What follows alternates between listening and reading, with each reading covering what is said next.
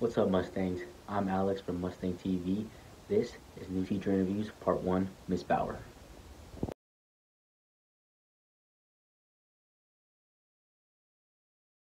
How are you today? Good, how are you? I'm doing pretty well. Okay, so tell me about yourself. Oh gosh. I am my first year as a dean. I taught for 5 years before this. Education's always been my passion, so I really love being here and working with the kids. And I like to paddleboard on the weekends, and I just got engaged a couple weeks ago, so now I'm planning a wedding. Thank you. So how are you liking it here so far? I love it here. I've never felt so welcomed at a school before, where just like the staff genuinely cares about the kids and their success, and we're just all here for each other, so I really, really like it. So where did you used to work before? I was at Golden High School before, and I taught English for 5 years. And how is that different than here? Very different.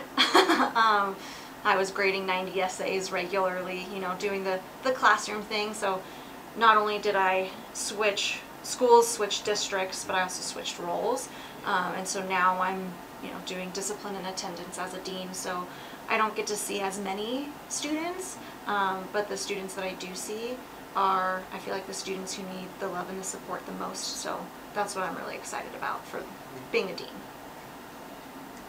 So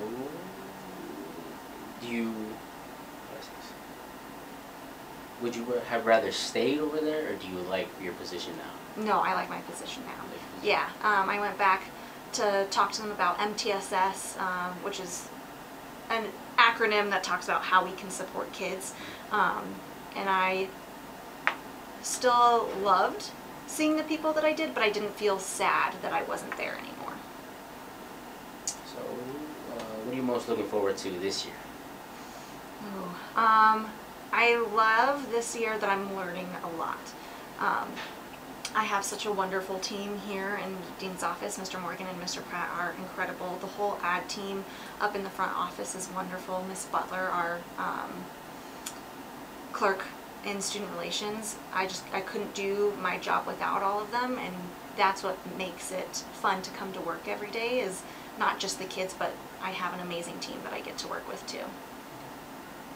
Have you seen yourself always doing this? From the time I was little, I always knew that I wanted to be a teacher, and I knew I wanted to work my way up. So this is one step in the road to becoming a principal one day. What are some of the hardships that you face? Ooh, that's a great question. I'd say the kids are also the best part, but they're also the hardest part.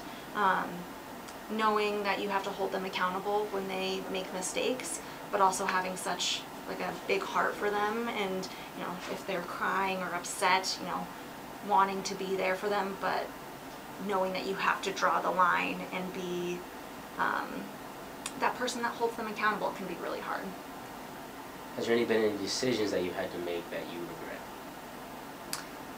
Not so far. I am really good at following like district policy, and before I make any decisions, I check with my team first. So not so far, but you know, who knows? I want to ask, what's the hardest thing you've done this year so far? Okay, hardest thing I've done so far. I think it's when you're installing discipline and seeing the parent cry, because they just are so sad that this is a decision that their child made that led to this consequence, and just feeling like there's nothing that you can do to make anyone feel better about the situation. That's definitely the hardest part, because I hate seeing anybody upset. And then, final question, where do you see yourself 5 years from now? 5 years from now. I think I'll do the dean position for a while.